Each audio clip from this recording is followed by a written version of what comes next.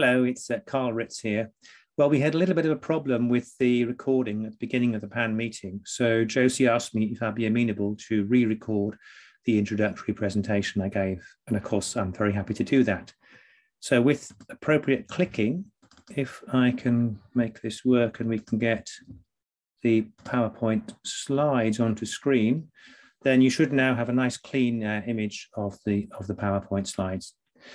So I'm the warm-up act for the evening, and I'm going to introduce soil biology to you with an special emphasis on fungi, given the theme of the meeting. And in order to do that, we are going to have to go underground. This is just to remind me that this needs to be a lightning flash presentation because we don't have very long, but there's a huge amount to cover.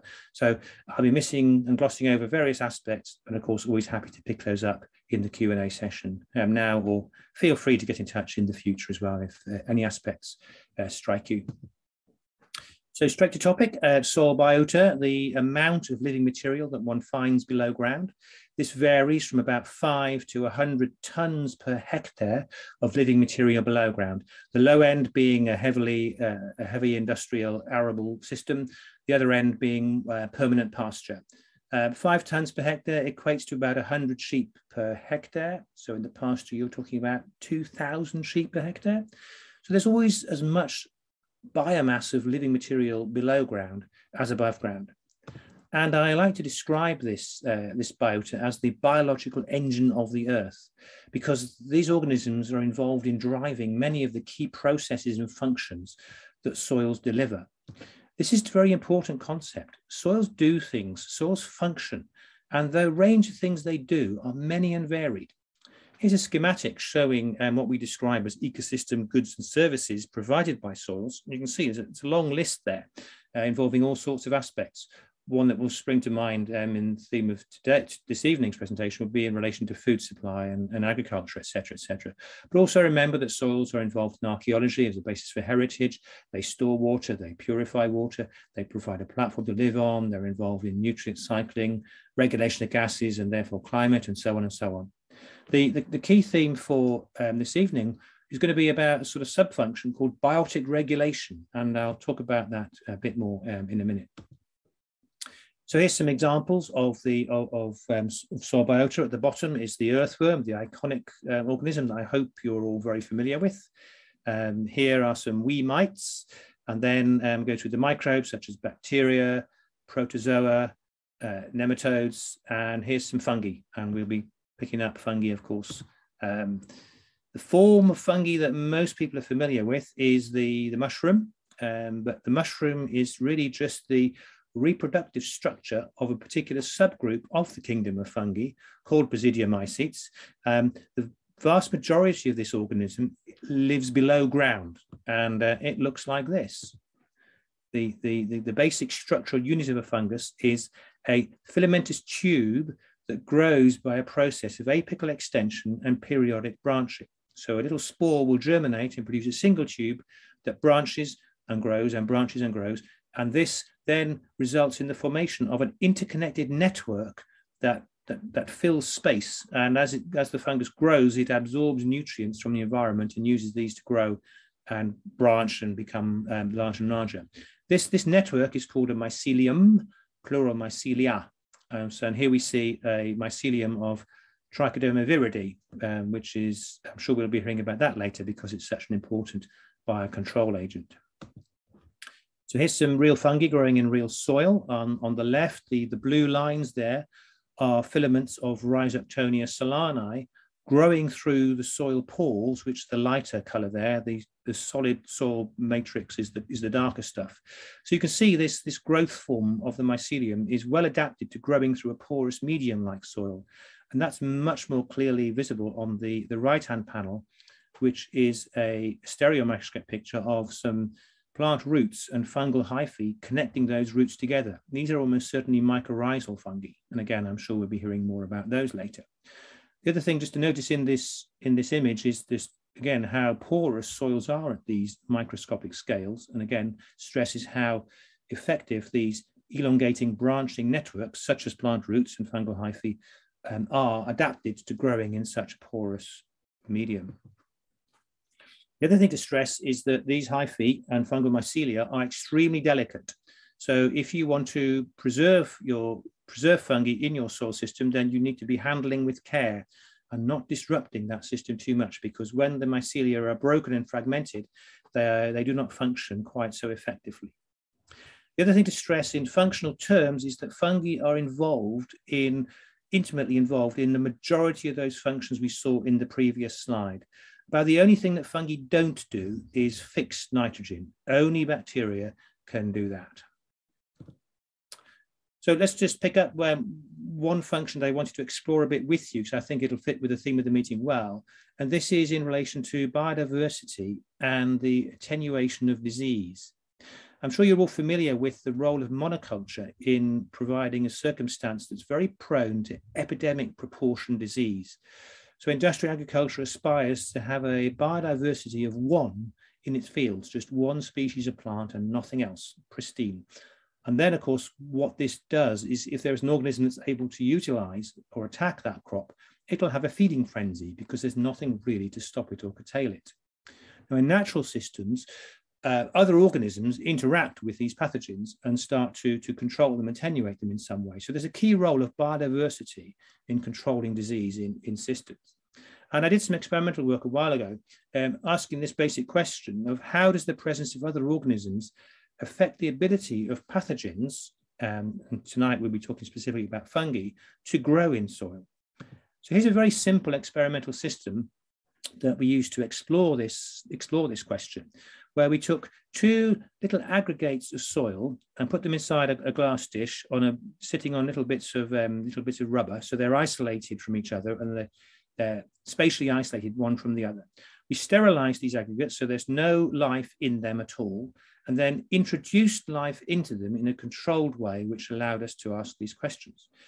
So what we did was on the left-hand aggregate, we added a pathogen, in this case, Fusarium oxysporum fungus. And the question we asked was, how effectively can this pathogen colonize this other aggregate, depending on what the biological status of this other aggregate is? So we pre-colonized this other aggregate with other organisms, and then put the pathogen fungus on here and watched its ability to colonize. And being a filamentous organism, it can grow across the gaps between these aggregates easily. And here it is. So Fusarium growing profusely on the left aggregate, on the right, growing into this aggregate where there are other organisms that we've manipulated into that system.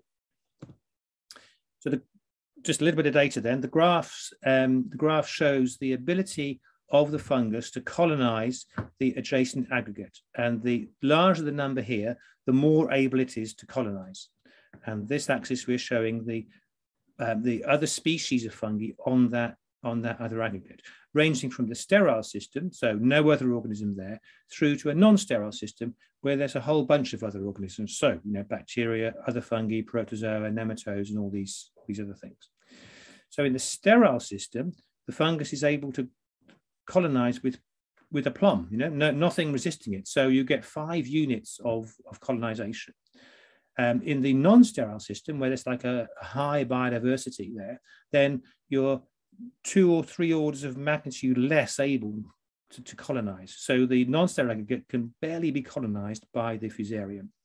And then all these numbers represent different sorts of other fungi that are in that adjacent aggregate. So you'll see that there's a whole range of attenuation from not much difference to the sterile to equivalent to the non-sterile. So whilst this has lots of species in it, there's only one species of fungus, and that's the equivalent attenuation there. So the complete range of things. Now the trick here is that the aggregates that were being colonized that showed most resistance to being colonized by the pathogenic Fusarium had been pre-colonized by other Fusarium species. So what we see here is that there's a specific relationship between fungi of the same genus actually resisting the ability of the pathogenic Fusarium to invade. Again, normally you could use this as a means of screening potentially effective biocontrol agents. What this tells us scientifically is that essentially the Fusarium-shaped niche in these adjacent aggregates is being occupied by other Fusaria that slows down the pathogenic fusarium to get in there.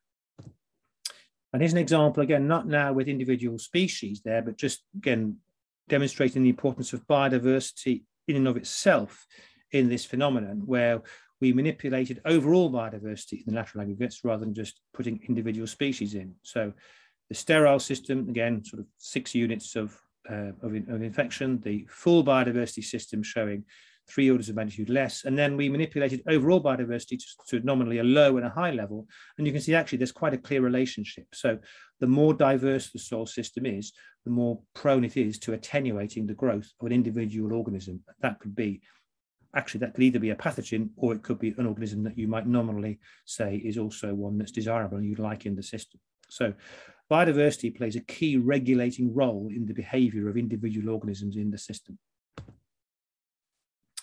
So to finish with then, I just want to give you my 4 headlines for, you can see the importance of soil biology in soil systems and how one would manage soil systems to promote the soil biology in the best possible manner. I've got 4 headlines around this, and they relate to fungi as much as sort of kind of any other biological component in the system. So the first thing is to avoid messing up the architecture. If you destroy soil structure by various means, this will interfere substantially with that biological engine and how it functions. You've already seen how it would mess up fungi by destroying mycelia, and there's all sorts of other reasons why it affects other organisms as well there. So you want to keep soils as intact as possible, and of course this is the precept for min-till or zero-till, and starts to tell us a bit about the mechanistic reasons for why that is an effective strategy. The other thing is to keep fueling this biological engine. So keep feeding the system with energy and nutrients. Essentially, that's plant material. Plant material and organic matter is fuel for the biological engine. Replace what you remove. That's the fundamental law of sustainability. If you take something out of a system more than you replace it, in time that system will run down. That applies whether it's your bank account, your body, or your field.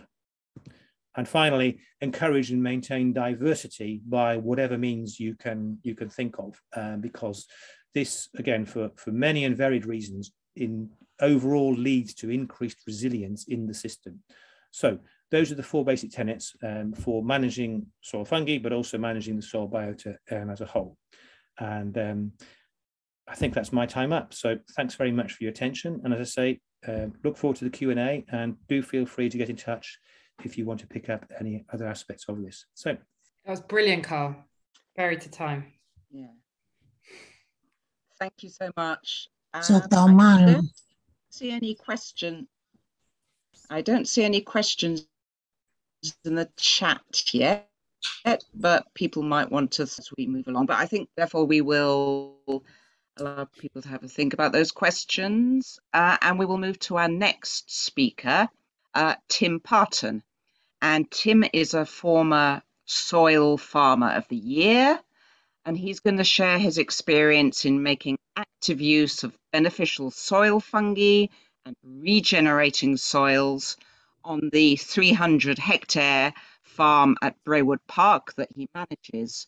So Tim's going to talk about his pest management, disease management, crop nutrition, soil management, and how his methods have also helped boost biodiversity, as well as making huge cost savings, because Tim is managing nature to work cost effectively for the business.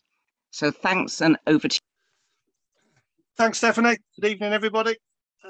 Thanks for giving me the chance to come and speak. I'm a farm manager in South Staffordshire at Braewood Park Farm. It's a 300-hectare farm. Just to give you a quick rundown, I basically split the cropping, so I'm 50-50 winter, spring cropping, growing milling wheats, winter oilseed rape, spring barley for malting, spring beans, spring lupins. Lupins is a fantastic soil improver, which I'm never going to get too rich out of them, but they are a fantastic soil improver. And a brilliant protein source. And why we import so much soil when we could be growing lupins is always beyond me, and one I always make a point of talking about. I also grow spring oats, which normally go for morn flake for porridge oats. I've got grass in the rotation, which is rotated around the farm. We're very close to Wolverhampton, so we've got a massive market for equine. So all the grass is made into haylage and sold on like that. Grass again is a big improver for the soil moving around the farm. I am in the mid-tier, so all our watercourses are protected. And I love to put corridors in there, especially in the early days when I got going, to get all my predators there so they could move around the farm freely and really start to work for me. I am a direct driller, and I totally agree with what Karl just said. Fungi are so delicate, they do not want disturbing. And if you drop a big tillage implement in there, it's just like somebody putting a ball and chain through your house. And just as you start to build a few bricks back up, somebody puts a ball and chain through again, and you're just depleting it all the while rather than trying to work with nature's finest helpers. We're always been pushing them back, in my mind. Just going back to that one, I don't use insecticides. I haven't used insecticides for 7 years.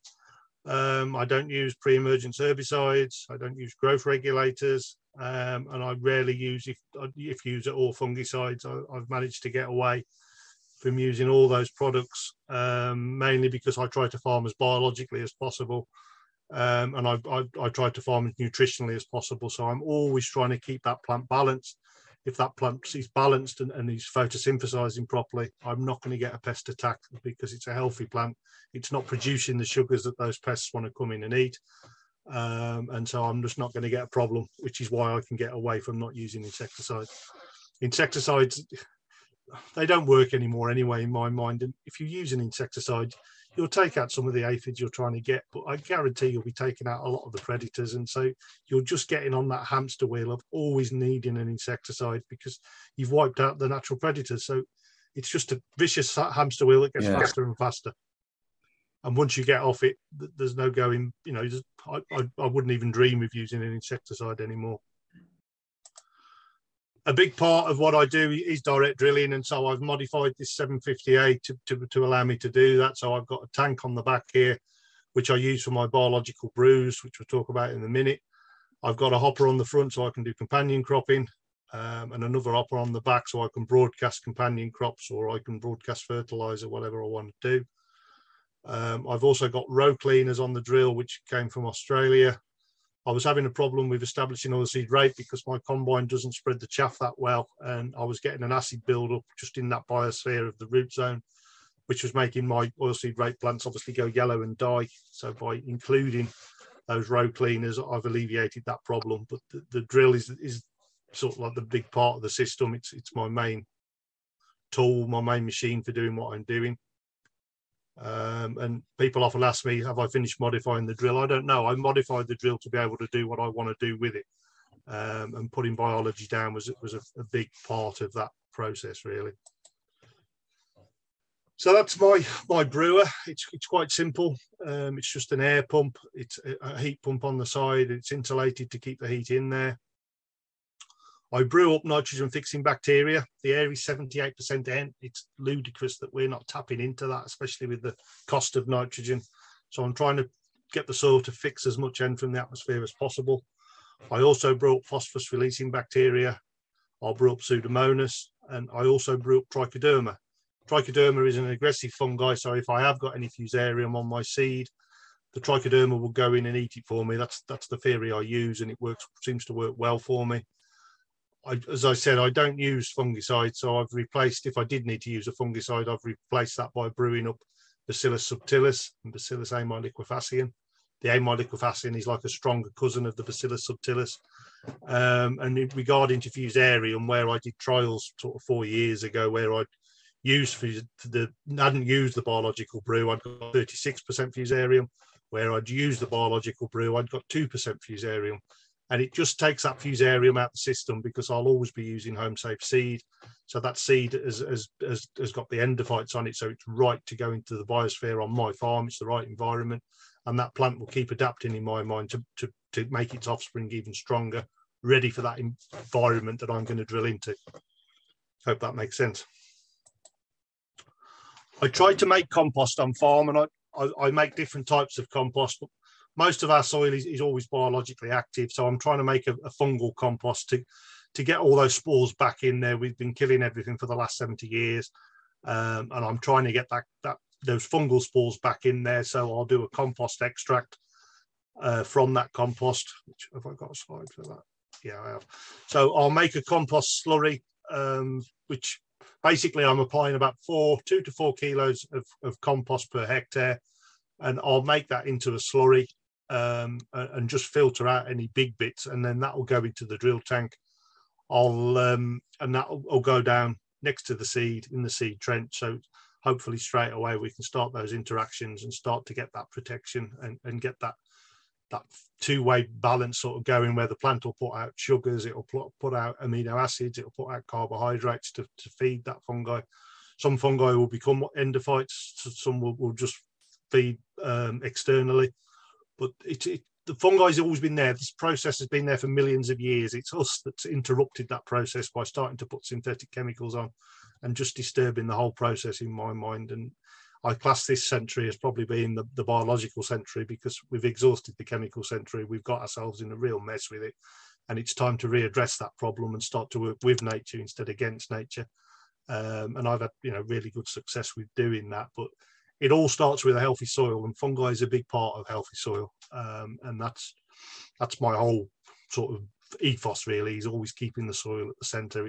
We're farmers at the end of the day, and the soil is our biggest asset. It's what makes us money, and without it, we're out of business. It's as simple as that.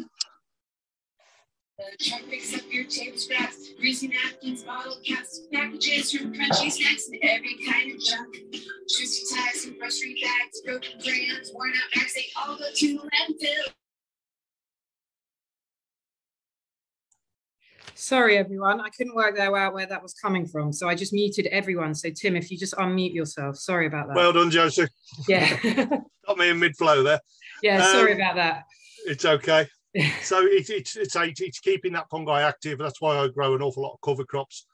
And by laying those down, the fungi will start to eat the lignin and break that and make all that nutrition available for the next crop. And that's why I'm always 50-50 with my spring to winter cropping. I want to put that fungi food there to keep the whole system moving. They fungi want to work for us. They want to be our friends, but we need to feed them. And that's one of the reasons I love having cover crops in. Cover crops do so much for us. And that's one of the reasons that they're in the system with me. So as I said, it all starts with the seed. So in my mind, putting fungicides on seeds, it's just a stupid idea. A lot of people, they chuck a seed dressing on. They haven't tested the seed. They don't know why they're doing it. And it costs a lot of money. So I don't put fungicides on the seeds, and I'll have it tested to make sure there's no nasties there, which there never is or never has been so far. And so I've got those endophytes on that seed, as I said earlier, so that the plant has prepared that seed to go into the environment in which it's been grown.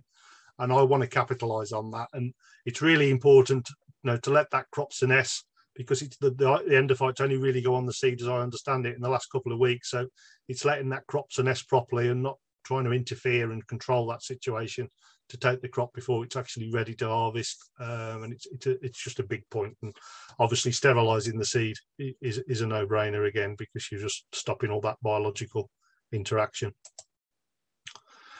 Endophytes give us an awful lot, and I know I'm drifting off fungi here a bit, but I do an awful lot to sort of get away from using fungicides and to get my nitrogen usage really low. But it's the whole jigsaw. It's not just one piece, and fungi are a big part of it. But I have to just touch on everything else, because it all sort of comes together, and I can't farm without taking one piece away. So endophytes are a massive problem. I haven't got time to talk about endophytes too much tonight, but they do everything for us. Endophytes are our best friend, and the plant is always in control of the whole biosphere in the field. And it's the plant that's improving the soil. It's the plant that's controlling this bacteria to get the nutrition it wants. But the same thing happens with fungi as well. They can become endophytes as well. So it's just working again. I know I keep repeating, but it is working with nature. This system was already in place. It's us that's caused the problems. So this is just a trial I did a few years back. At the time, I couldn't get new seed undressed, so I always had to have it dressed, even though I asked it not to be dressed with seed dressing. This was drilled on the same day with the same seeds per square metre. The slide to the right here was my home safe seed with the biological dressing, and the seeds to the left here were bought in seeds with the same biological dressing, but they just couldn't function because I'd got that seed dressing on there, stopping that interaction with the biology within the soil. And this was a good 10 days earlier emergence, and you could see that line right the way through the winter. And it just shows the power of working with nature and you know, how you can inhibit nature by putting on these synthetic nasties, as I call them. It's just the way I farm now. I'm not organic, but I do try to farm with nature as much as possible and just using nutrition and biology to do the job for me, which we haven't got all the answers yet. We know so little, but biology has got all the answers. It's a no-brainer for us not to be using it. Mycorrhizal fungi, which is one of the things we're here tonight for. And I love mycorrhizal fungi. It's been around for millions of years. I won't insult your intelligence by reading all this slide out because I'm sure you've read it already, but the biggest one, 2,000 square miles. I mean, it's just an amazing thing that this is a living entity that feeds plants. It moves water across that period. It releases nutrition from different parts of the field. If a plant's being attacked, that mycorrhizal fungi network will let plants know that that particular plant is being attacked, so they'll straight away put their immune system into gear.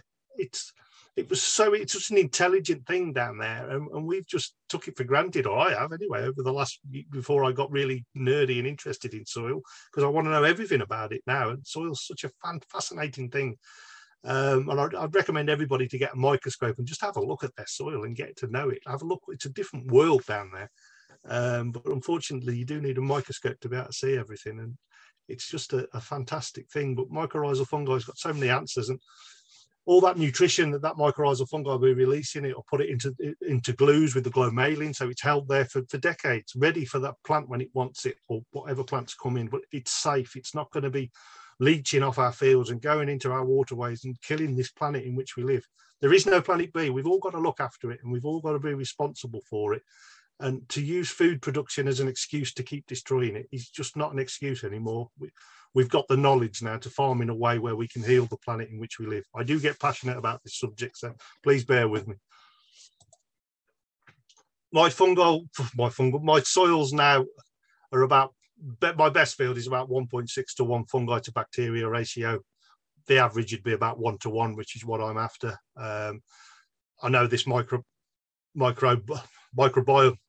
I can't even say it, the microbe test kit, the microbiome kit, it's not 100% accurate, but nothing is. A microscope isn't 100% because we're only looking at a tiny bit, but it just lets me manage and see patterns and see how that field's changing. And I have some problems trying to establish oilseed rape now down some hedgeways because they're just so fungal. The oilseed rape's just in the wrong environment. So I just have to look at crops to be able to grow and take that forward, but I certainly wouldn't want to go backwards. But it's just a good indicator just to let you know what your soil's doing and where you are. Again, I'm drifting a little bit off topic. I know we're here for fungi, but it is the whole jigsaw coming together, and fungi is a big part of it. But we're also here for the pest management, and everybody, you know, always talks about flea beetle and the problems they have. And from my experience and knowledge, the only time you're going to get a flea beetle problem is if you've got available sugar in that plant. So it's monosaccharides, monofructose that's sitting in that plant and is not being utilized. As long as the plant has got magnesium, sulfur, molybdenum, boron, it's going to transform those sugars into polysaccharides and polyfructose, and that will go down as exudates from the plant roots to feed the biology, so that plant isn't full of sugar. So it's not like a great big neon sign saying cafe open, come and get me. It's a healthy plant, it's functioning. We're all farmers of light, and by giving the plant the right nutrition, it can utilize that nitrogen that's available, and the plant isn't exposed to pest attack. And that's how I managed this year. My oilseed rape, the spring barley, before I drilled it, which was only 2 days, was absolutely crawling with flea beetle. And the student I'd got, he said, "You must be mad to drill into that." And I have to explain this process to him, which is what was here for. And he was amazed that we just didn't have any problems. We had a little bit of nibbling here and there, but it's just working with nature. And once you understand why those pests are coming in, and it's the same with aphids, they're just nature's bin men. They're coming in to take an unhealthy plant out. And it's just too many people look at the the end result of aphids, and rather than looking at the cause, so they're looking at the how it materializes. I forgot the word I want to say, but rather than looking at the cause of why those aphids are going in, and this is the reason why aphids are going in. They're going in because the sugar available. The aphids can see that a mile off, so it's just that big sign saying cafe open, come on in and feed, and then we go in trying to solve that problem rather than looking at the cause. So we're always looking at the symptom. That's the word I was looking for. We're always spending too much time looking at the symptom rather than the cause. And by doing this, to say I've never had a problem growing oilseed rape, or needed to use insecticides on wheat or barley for barley yellow wolf drivers. So it's just, I think I've already touched on that, but it's just those exudates going out to feed the bacteria, to feed the fungi, and keep that whole process working. And that's the way nature intended it. You know, it's just photosynthesis. It's harvesting that light. But if we've got that plant full of nitrogen, the plant just shuts down. I do a lot of Brix readings with a refractometer to monitor that plant, and I get Brix readings of sort of 18, 20, 22. If you've got that plant full of nitrogen, you'll be straight the way down to 6s and 7s, because that plant just isn't functioning. It's full of nitrate and it's just not photosynthesizing.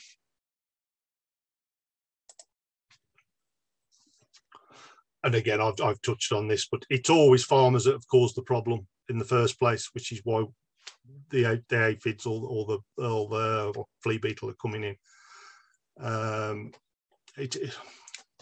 It's just working with nature and keeping that plant balanced. And I know I keep saying that, but it's as simple as that. That's all it is. So I do an awful lot of sap testing to make sure that plant is balanced. So I'll take old leaves and new leaves. By doing that, I can see what's going to happen to that plant nutritionally moving forward, and I can counteract it before there's a problem. If I took just a leaf test, just a plant matter test, it would tell me what's happened and where the plant is. But by doing a sap test, I can look at what's going to likely to happen to that plant going forward, because I can start to see deficiencies in that plant, and I can counteract it with foliar treatments. Foliar treatments are so much more effective than soil applied. You know, they're 7 times more effective than soil applied, and I'm not polluting the planet by doing it. The plant is taking it all in quickly. I'm covering a lot of ground here, so excuse me if I'm swapping about a bit, but I'm just trying to get as much in as I can while I've got the time. But so tissue sap testing is, for me, is just a bit more information than doing a tissue test. That's what I'm trying to say, and I can see what's likely to happen, because biology is a fickle thing, and same with fungi in my mind. If we get too dry and too cold, it all stops working. But I've got to stay in business. I'm a farmer. I'm trying to make money. At the end of the day, if we're not profitable, we can't do anything. So it's got to be the #1 priority. So that's when I step in and I'll start doing foliar treatments to keep the plant balanced, so I'm not going to get a disease or a pest attack. But it is all down to nutrition. Obviously now, because I've stopped using insecticides, I get a lot more carry with beetles. So if I did have a problem with slugs, which I don't, because again, slugs only come in when that plant is producing a polyamide, which again is the perfect food for a slug. As long as the plant isn't producing a polyamide, slugs won't come in. It's just the wrong food source, and they'll move on. But the one thing, if I do go crop walking for looking for slugs, especially like 3 or 4 years ago when I was early on into direct drilling, I'd just find beetles, and it's a beautiful sight when you turn a stone over and you're finding beetles instead of slugs. The carabid beetle just eats the slug eggs, so they're there as my guards. If I have got it wrong nutritionally, they're still there on guard, ready to do the job for me. And again, the natural predators. So on this farm in the autumn, on the right morning, every field is covered in spiders, webs like that. So those natural predators are there on guard 24/7 to do the job for me. And I think, yeah, that's my last slide. So I hope I haven't gabbled on too much and not made sense. Brilliant, Tim. You've not gabbled at all. You've given us a huge amount to digest, whether that's anaerobically or not, but absolutely brilliant. I can see questions coming in now as well. And I really liked your image of that jigsaw of the fungi and the bacteria and the cover crops and them all working together was really nice, and really complemented Karl's image of the biological engine of the earth under there. So all fantastic stuff. I'm sure loads of people will have questions. And just to remind people, we will be uploading at some stage the PowerPoint presentations of all the speakers. So you will get a chance because there's a lot to take in today. So don't worry, you're not going to miss out. I think I will leave all the questions for the end, actually. So we'll go straight to our final speaker, Dave. Dave Chandler is a microbiologist and entomologist at the University of Warwick at their crop centre. And Dave works in scientific research on insect pests, microbial pest control, also bee health. But also he touches quite a bit on the broader policy aspects of biopesticide regulation, IPM, and Dave's going to share experiences from developing fungal basal science, implementing that, working with farmers and agronomists on farm to get these products working effectively as part of an IPM strategy. So shall I just jump in? I think so, Dave. I think Yeah. Stephanie's internet is still a bit dodgy. So The over to you. Have got to. Right. So can you see that okay? Hopefully you can see my screen. Is that right? That's perfect, Dave. Yeah. Yeah, so I'm Dave Chandler. I'm an entomologist and microbiologist, and originally studied insect diseases, and I work on kind of bioprotectants for IPM. So I'm going to talk about fungal pathogens of arthropods for a bit, and I'll talk about fungal antagonists of plant diseases. I guess the key messages there. It's all about natural capital, isn't it?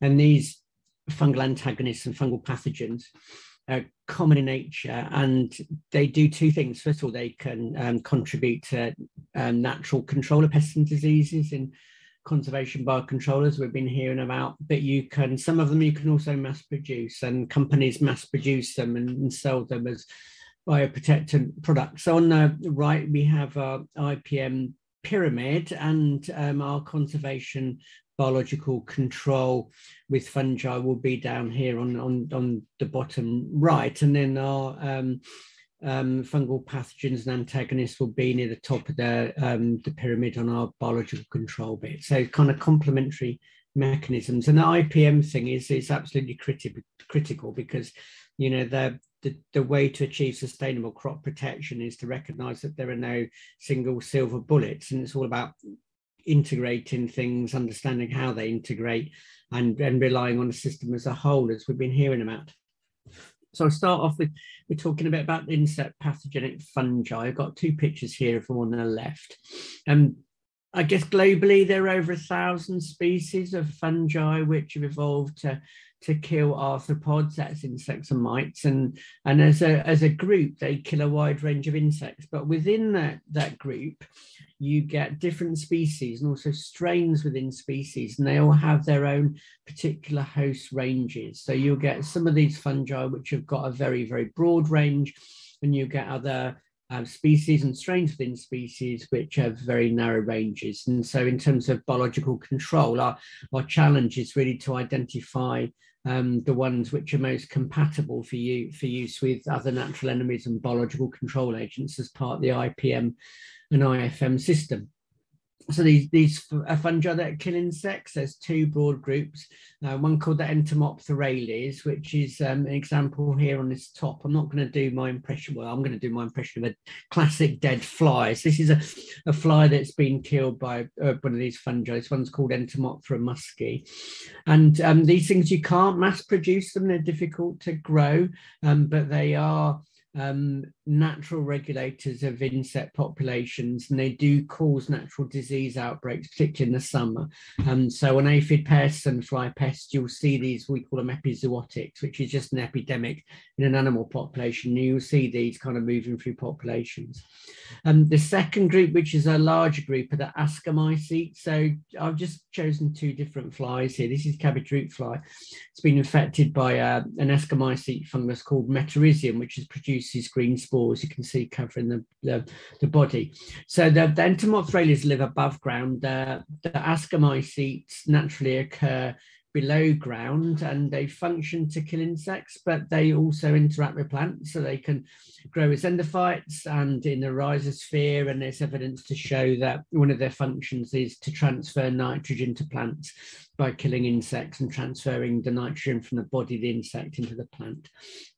These can be mass produced and they're sold as commercial bioprotectants or biopesticides, predominantly for use in horticulture. So in the UK, we've got 4 products available at the moment. There are another 5 in the pipeline. Globally, there are about 200 products available for use as bioinsecticides.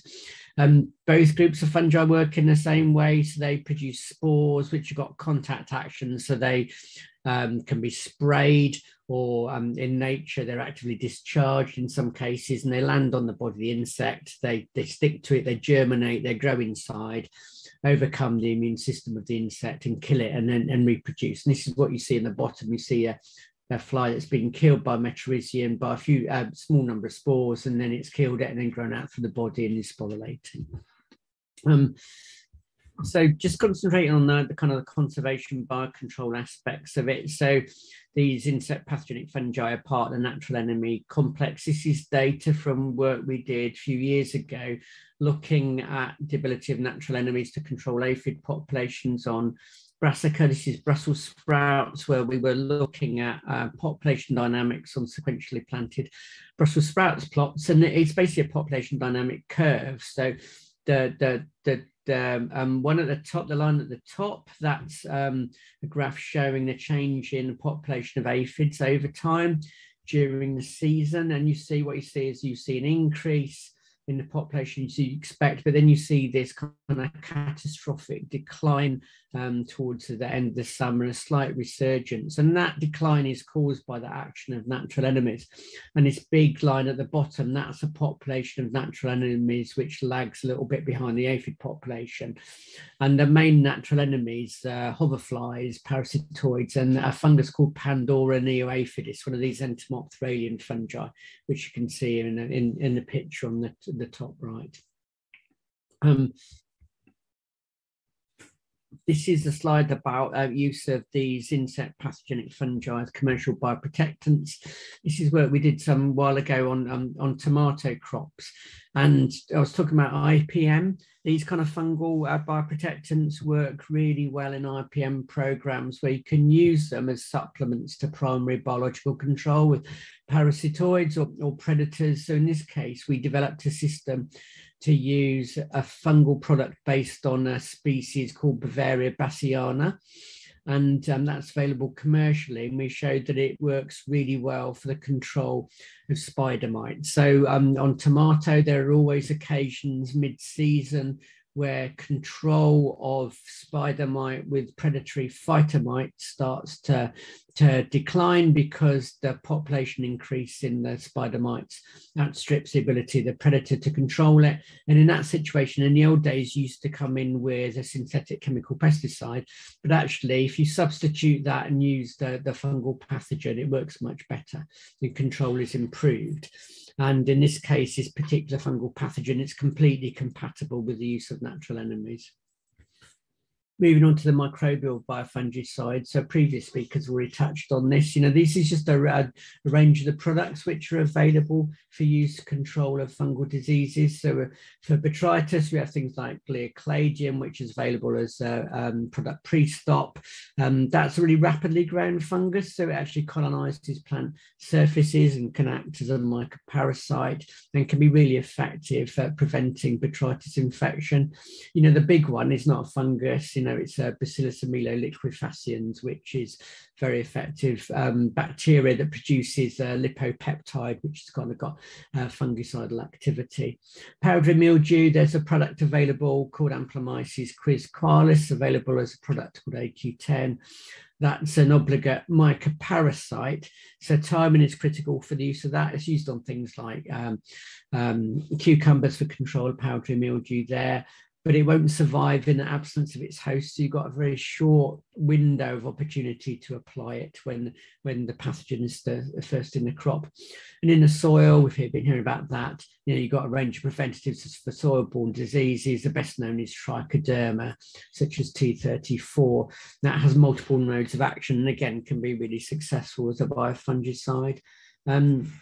The multiple modes of action thing, I think, to me is absolutely fascinating. Rather than having a chemical agent, a synthetic chemical agent as a single mode of action, you've got these fungal natural enemies which do multiple things. And in addition to acting directly on your, in the case of the biofungicides, on your target plant pathogen, they can also act as plant growth promoters by interacting with the plant. They can turn on the natural defenses of the plant against pests and diseases. So you've got this kind of multiplicity of actions, which in theory and in principle creates a kind of a more robust situation. But as I said, the most important thing to emphasize is their use as an integrated pest and disease and an integrated farm management network system. So when you're using these commercial biofungicides, they work best for low to moderate disease levels. They're used predominantly as commercial products in horticulture, and it's well established now that they can really help significantly reduce applications of conventional fungicides in kind of conventional horticultural production.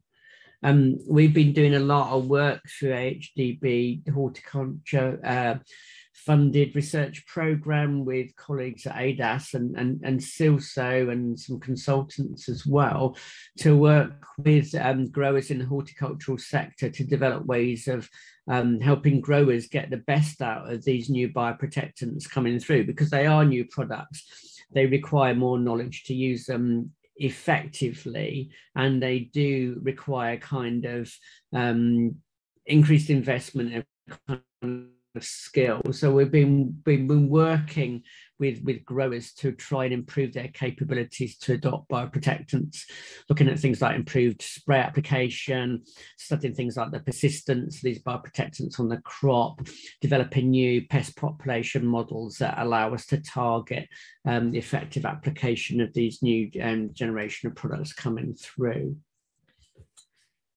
This is kind of a slide to kind of express how I see some of the future, and it's linked to this idea about using these as part of a system. So we've been doing work with colleagues to look at integrating biological controls with partial host plant resistance. So most of the plant breeding programs so far have always focused on things like single dominant gene resistance to plant pathogens and also to insects. And that's great as far as it goes, but the problem is that single dominant gene resistance is short-lived and it will inevitably break down. And so if you go for partial resistance, which is under multi-gene control, you've got a more robust system. And really the trick going forward is to understand how you can interact that partial host plant resistance with forms of biocontrol. So we've been working on partial host plant resistance in brassicas combined with insect pathogenic fungi. You see there on the bottom left against mysis and against cabbage aphid. And we've shown in some situations you have positive interactions, and in fact the host plant resistance can act as a kind of an enabler, and it makes aphids significantly more susceptible to these fungal pathogens compared to use on susceptible plants. So looking forward to the future, we're at the start of this new, hopefully sustainable green revolution where we start to produce food in ways that actually enhance the planet and protect biodiversity and regenerate our soils. And that's reflected in things like the UN biodiversity COP aspiration to reduce pesticide use by 2/3 within 8 years.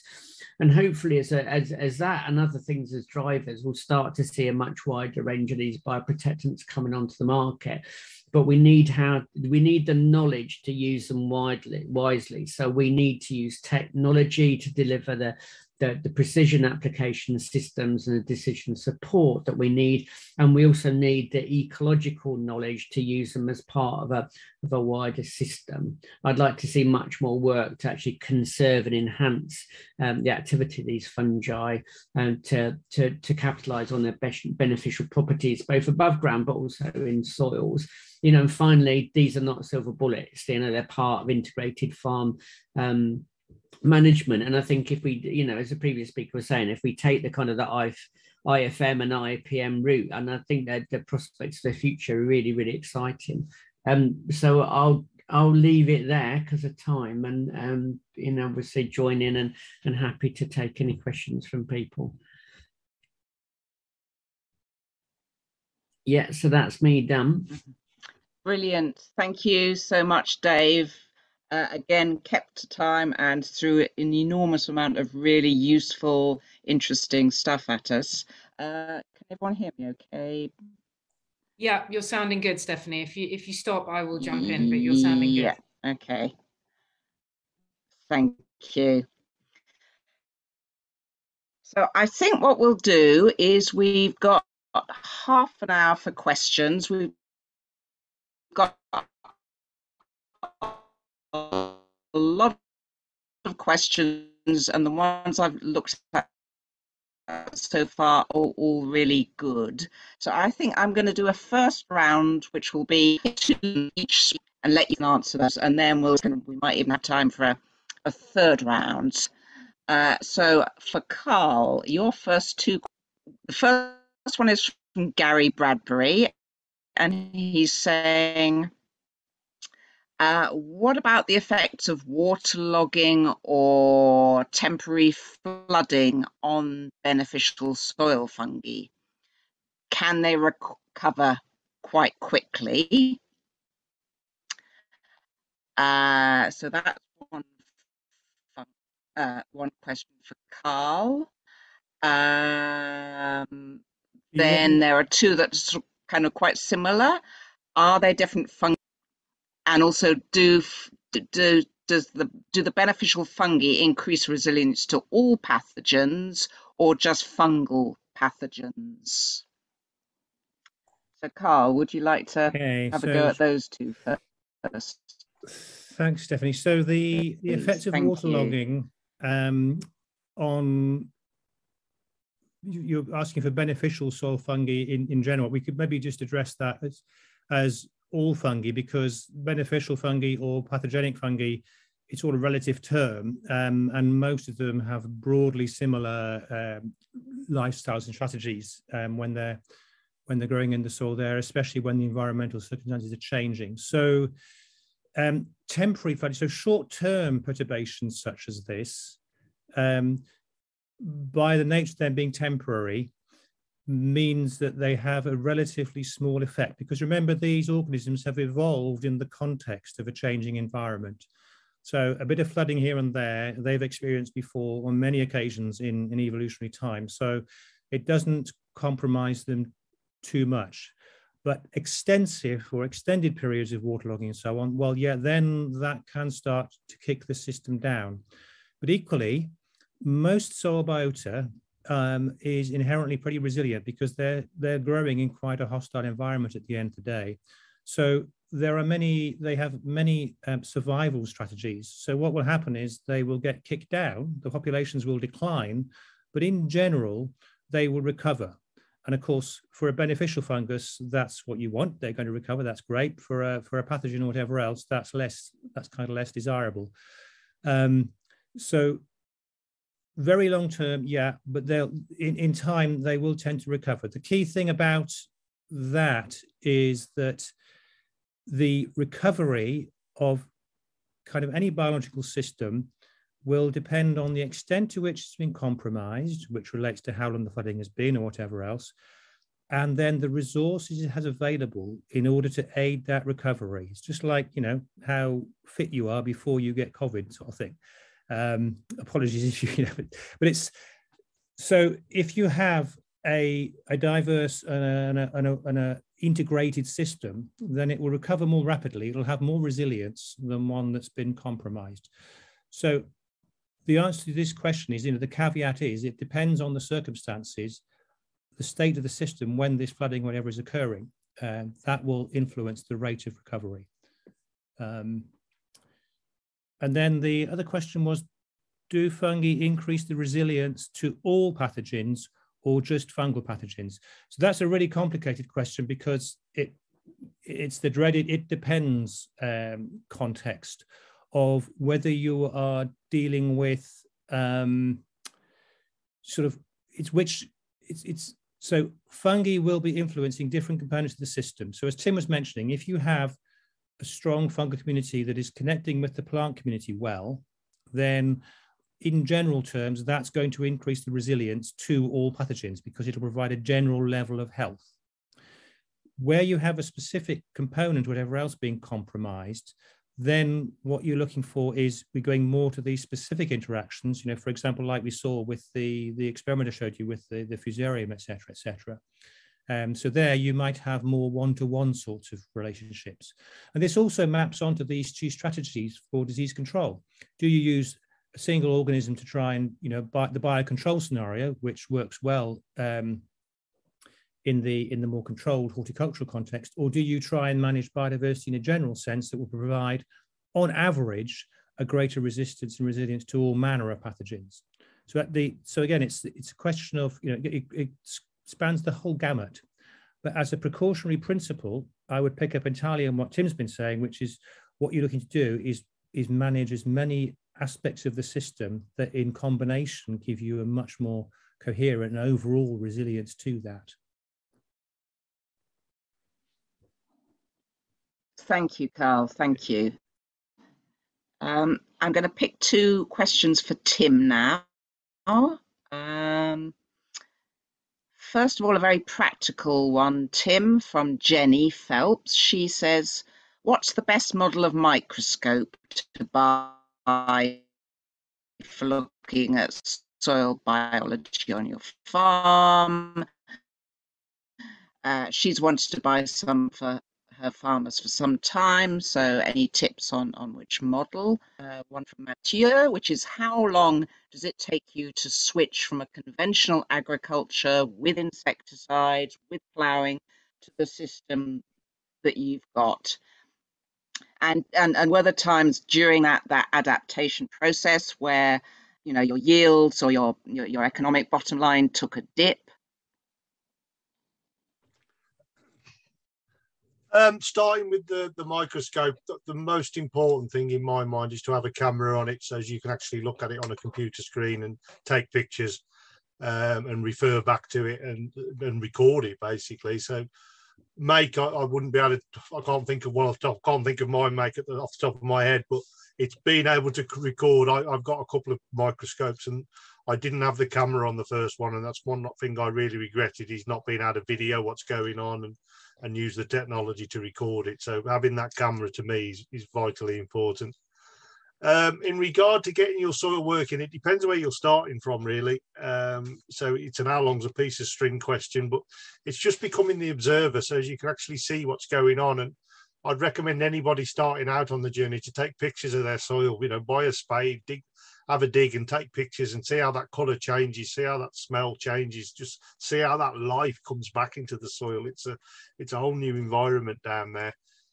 For me, I suppose in 2015 it was, or 16, one of the two, it was a really bad back end for BYDV, and then I was just starting out. I hadn't got the knowledge I'd got now, and I did get some BYDV, but mine wasn't as bad as the neighbours who'd sprayed 4 times.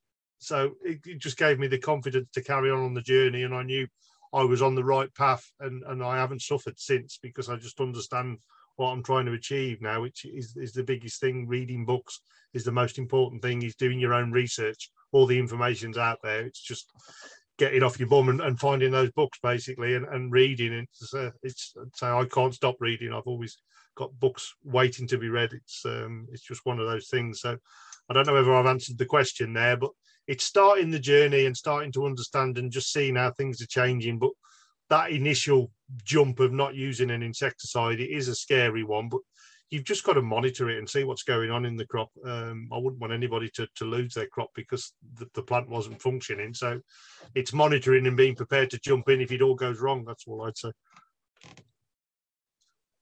Great, thanks, Tim. Moving to Dave.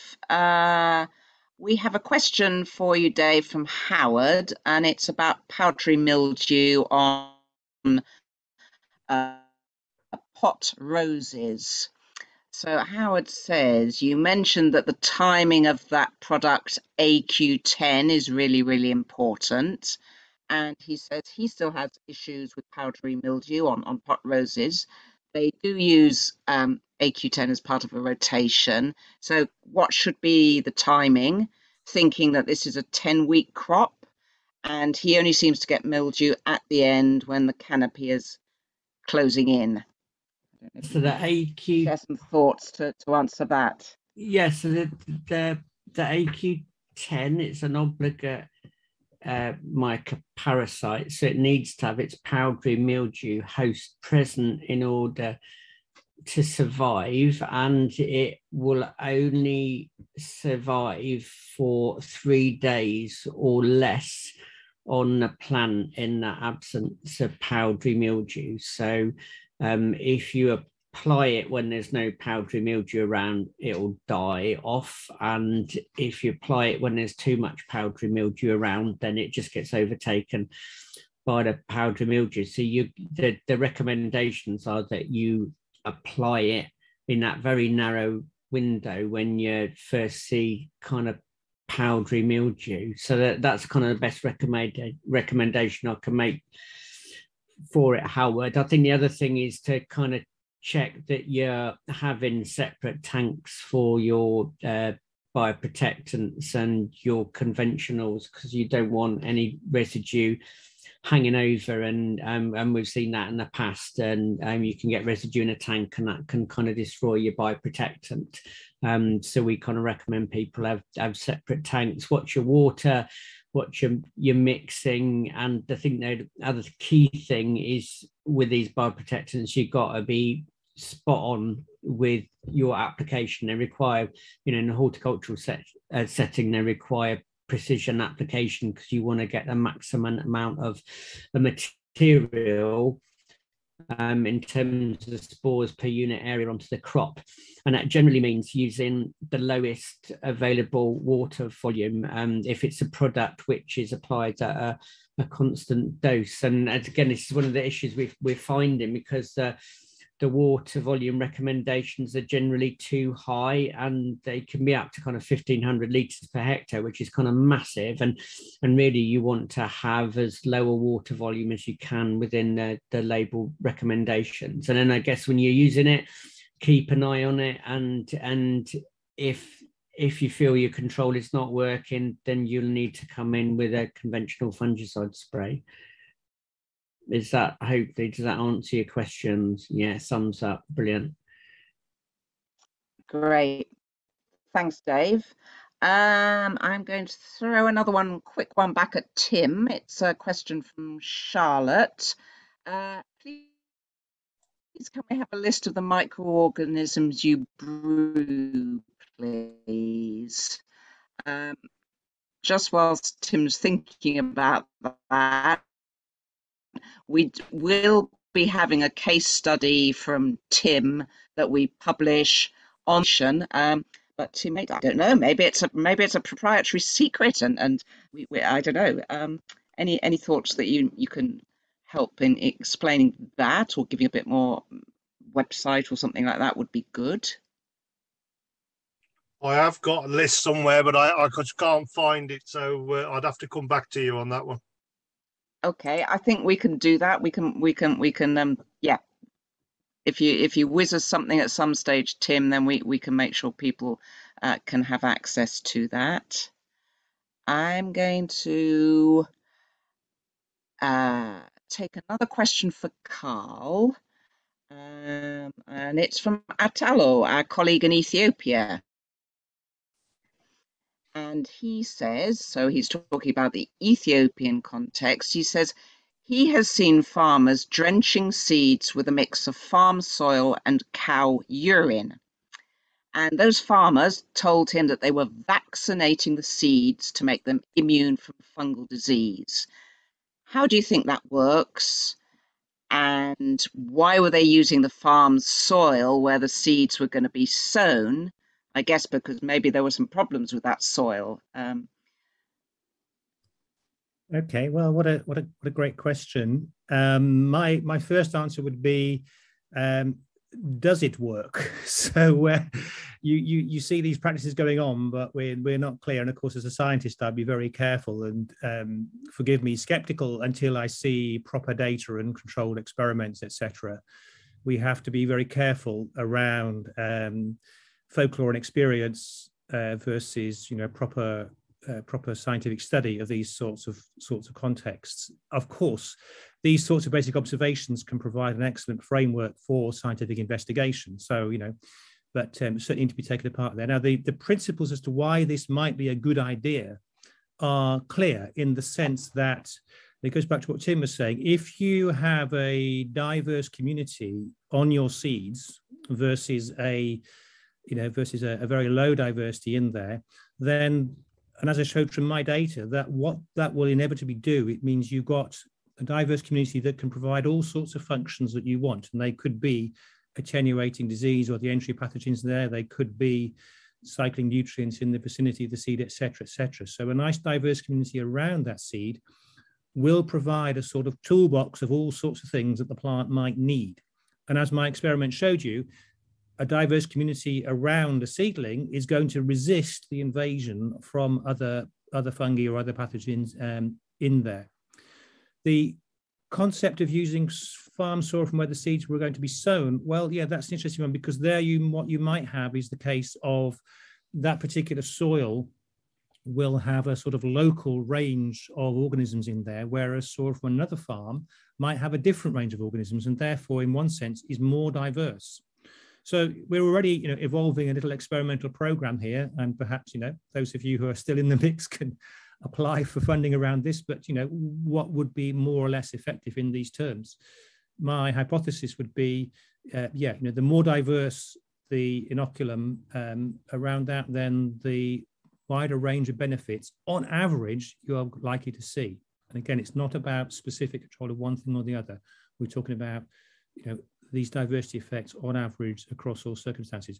What I'm finding fascinating from Tim is that, his basic principles there seem to be working and giving him that sort of resilience sort of across the piece now. He's got the systems all in place there. Probably in early days, you had the occasional trip up where something did get its teeth in there. But if you build up that complexity, you get those networks, that integrated system all connected, then you are much more likely to be resilient.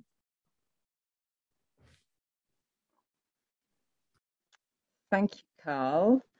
I would like a question to Dave, if I may, and it's about how we get farmers or agronomists who are advising farmers who are very used to the general predictability of or synthetic fungus. We've been hearing all tonight about the huge diversity of beneficial soil organisms and the natural enemies. We know that every field is different every season, every day, really. And kind of working in biocontrol as well, the relied on quite a predictable effect to something where the impact might be less predictable, especially when you're starting off, it's new and you're feeling a bit nervous.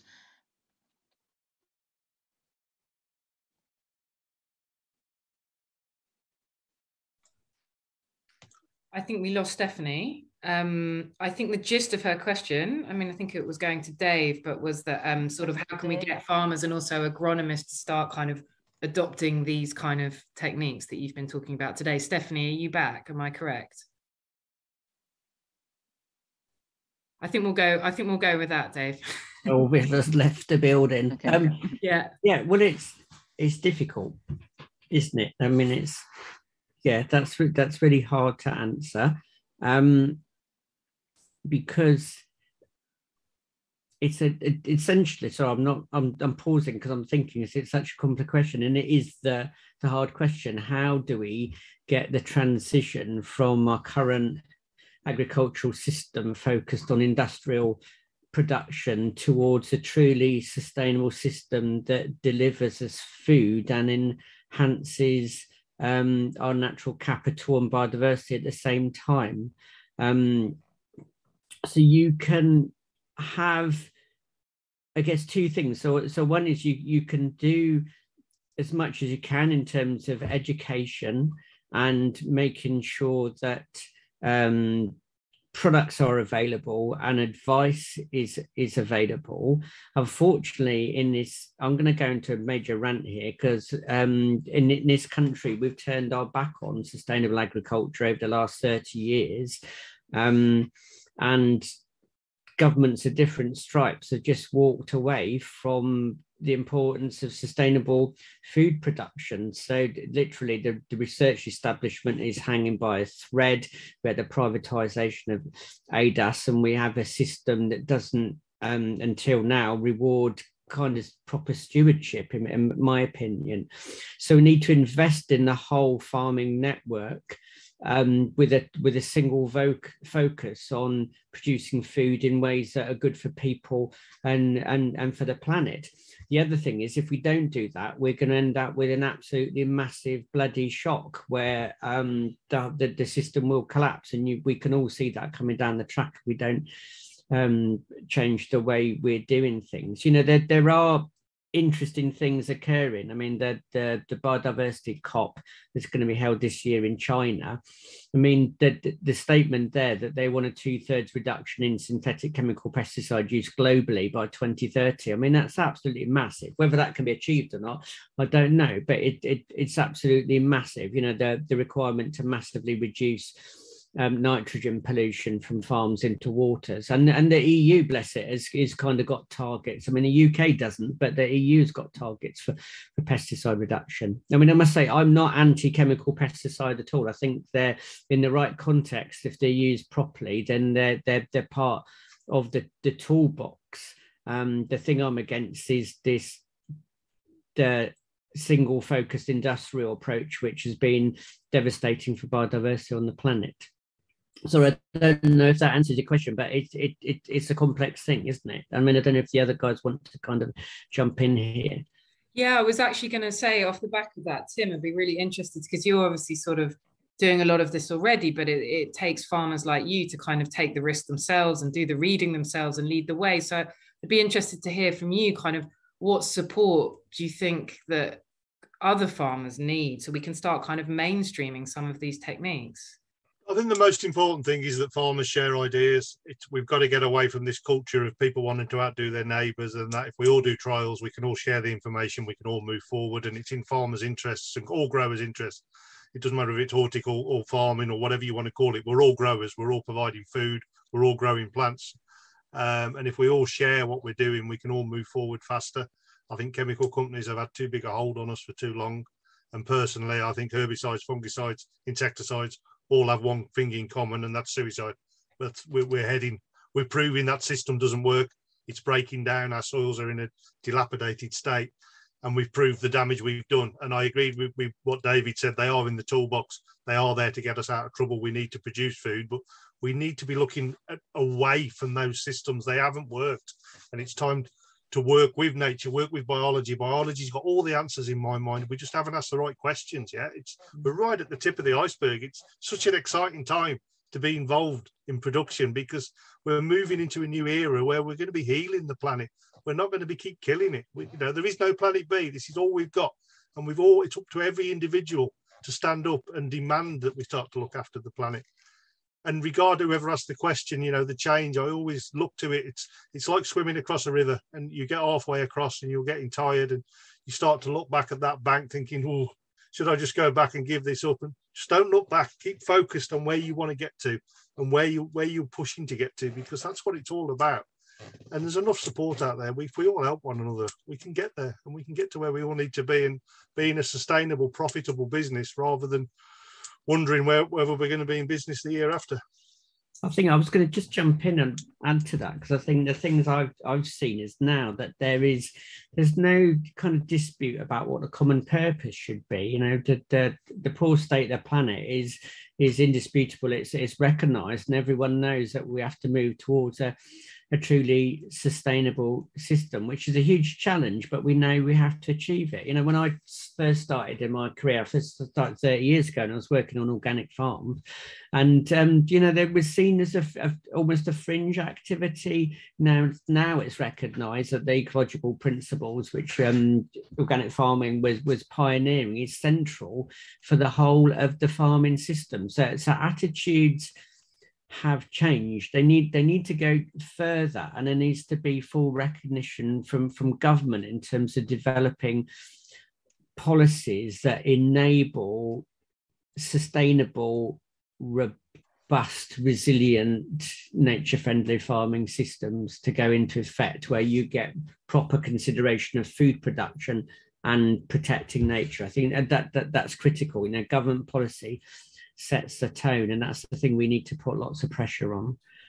I would agree with all of that, but the things I'd pick up most on are that we kind of know now how to fix these things, and people like Tim are demonstrably making that work. So the key here then is for leaders like Tim and visionaries like Tim to be communicating to their peer group. Dave and I, you know, we're scientists, we have that argot and stuff, but Tim is an exemplar. And what we need is events like this evening and so on. It's all about communication, and it's about communication across the piece, so that, you know, I don't see that being enabled particularly by government policy, etc. You know, that's the missing link, and there is a vast opportunity for, you know, if we could scale up the degree of communication that and showing that these things can go on, that could be the difference. That's a research grant, or that's an enabling grant that I would like to see being funded. I can't see that going through the current grant infrastructure mode at all, you know, because people are still locked into these old models that, you know, that's Dave and I, we have that heritage and stuff, but this is where online communication, etc., could make the difference. So full credit to Tim for his vision, and you know, please communicate more and more. Or again, you know, people have ideas as to how we might amplify this. You know, PAN is one of a number of these initiatives, but they're few and far between. You know, I'd like to be speaking on a webinar every night for the next 10 years. From all these different sources for an hour, you know. Brilliant. I think, Karl, that's probably a good point to wrap up. I think we agree with everything. It's been absolutely fantastic. I'd really like to thank our three speakers. You've informed us, you've excited and inspired us, I think.